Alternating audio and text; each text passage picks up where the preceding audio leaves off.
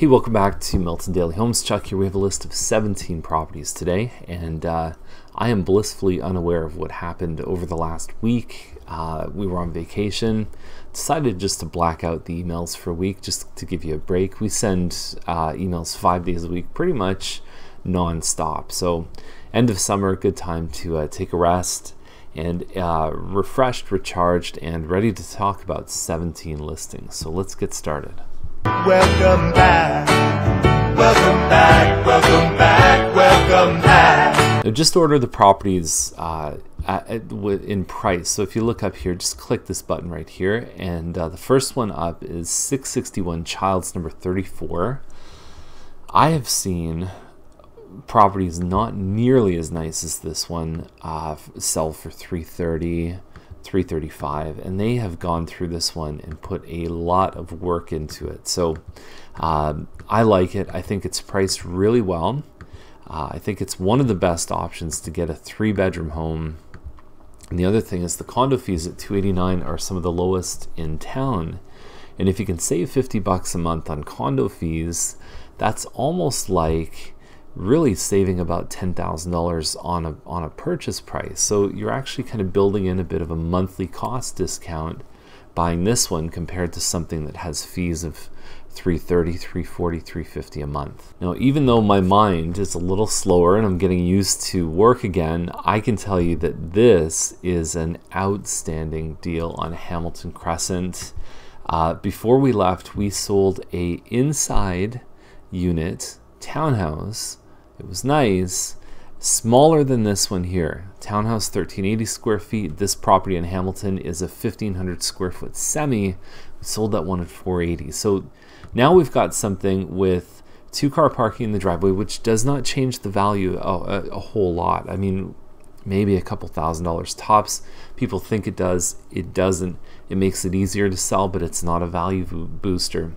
And the other thing is that it's a 106 foot deep property, which is about 25 feet deeper than most of the guys right here and most of really the entire Mattamy inventory. So you're getting a much deeper backyard, laminate floors on the main level. And I guess the bottom line with this one is if you scoop this for any less than 480, you are doing really well. And there's a shot of the backyard right there. Nice property, mature trees, absolutely lovely, great price. I would argue maybe even a hair underpriced. Okay, next up is we have 158 Laurier, 629. And so here it is right here. It's on the corner of Laurier and Farmstead, both of which are kind of busier streets. You have the hospital not far. You also have Bronte Meadows Park, which has undergone a really nice renovation. The Tonelli Sports Center, you've got tennis courts, just a really nice open space here. You've also got some good places just to go for a stroll at night too. So great neighborhood right in Bronte Meadows. The house looks like it's had a lot of work done. And there's a couple things about this home that I thought were worth mentioning for sure. The renovated kitchen, obviously. This home has cluttered stuff, and the thing is that they take the stuff with them.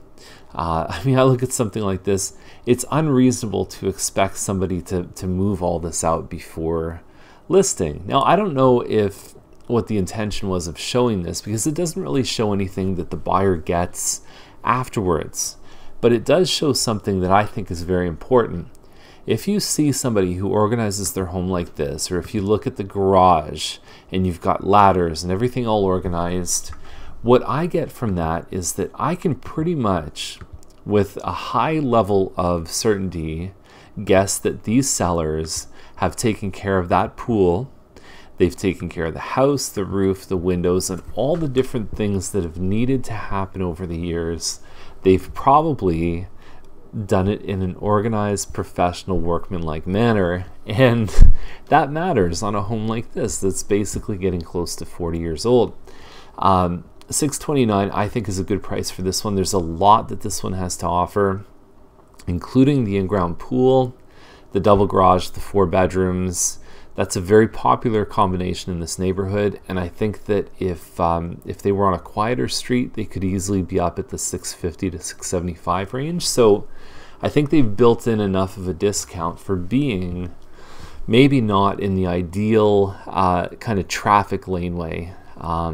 Anyway, I like this one a lot. I think that's the only downside I can see on this one, is just having cars that whiz by.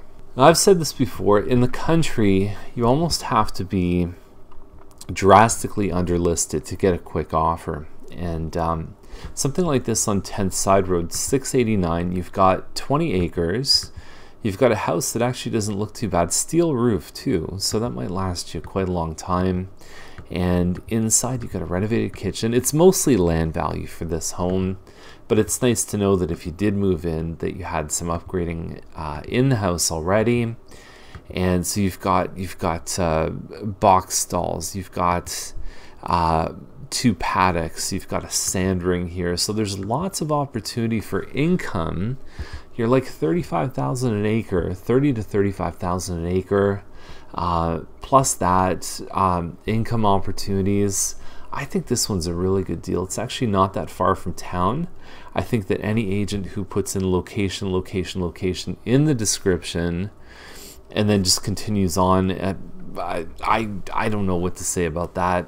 That's probably the most overused phrase, although there's truth to it. I don't think it has any bearing in a listing. Talk about why the location is so good. But anyway, for $689, I don't know if there's a better deal in the country right now, especially if you're looking for land. Now, I just refreshed the link, and it looks like Combs already has an offer on it. Not surprised. 2824 square feet. It has a loft above the garage here. Great use for home office, nanny suite, even a kid's playroom. You don't get as much of a backyard, but when the garage shifts over, now you have this opportunity for a really nice wide open square layout instead of the traditional L-shaped layout where you're kind of building around the garage. Really nice looking home, and not surprised it went pretty quick. There's even these little picture windows here with stained glass, pot lights right along the edge here. And how you get to the loft is you go through this door here and then you go up some stairs. You actually can't access the loft above the garage from the second level of the house. Usually, I've never seen it. Maybe there's a way they can build it out. Either way, I think this one shows extremely well, and it's across from some nice green space. That's your backyard. So if you're not as much into spending time in your yard, you're okay in something like this. They do tend to float at about the same price point as a 2824 square foot quote-unquote regular home with the L shape around the garage and a backyard. This one looks very, very good for the price, and I'm sure they did very well. Last up is Bell School Line. They were at 2.49, now they're at 2.29. And so where we are is just north of Derry on Bell School Line, south of Spring Ridge Farm. And lovely home. You get some nice views of the escarpment, but it's not the same as the other side when you start climbing up the mountain, where you get those panoramic kind of over the city. This is more the ridge line that you see from the backyard. Nice looking home. My favorite part of this one is the indoor pool, because that's just how I roll. I love indoor pools, and maybe it's just my love for water, and especially coming off vacation, I could certainly say that this would be a place that I would love to hang out for a week or longer. So you've got a fireplace here with a pool table. Really what you're selling in the country is, I mean, unless it's a farm and an income based, you're really selling a certain kind of lifestyle.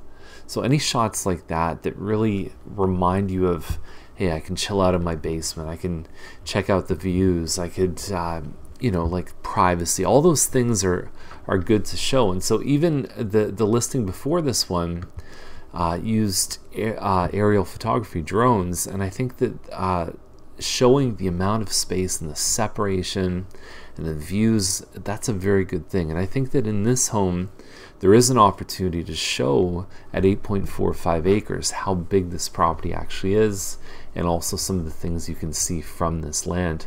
Very, very close to town. Even this land alone is at 8.45 acres is probably worth between 1 and 2 million on its own. And then obviously the house is a huge house with some outstanding features. So there we go. We're back. Hope you enjoyed the list, and we're back to regular schedule. And if you need any real estate help, we are definitely here for you. 905-693-9346, or just reply to any email. And thanks for watching Milton Daily Homes.